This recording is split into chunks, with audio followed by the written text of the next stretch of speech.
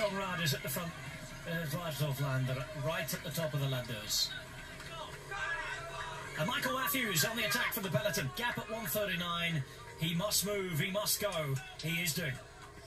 Jacob Alula on the hunt. This is Milan who's trying to pull this back.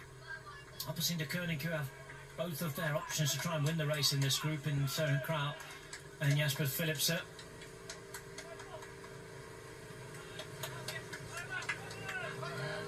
It's good to see Matthews testing himself.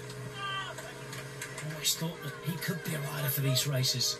He's never really excelled too much in the sprint classics, certainly in the cobbles. A cerebrovascular accident. At least on show today. Right?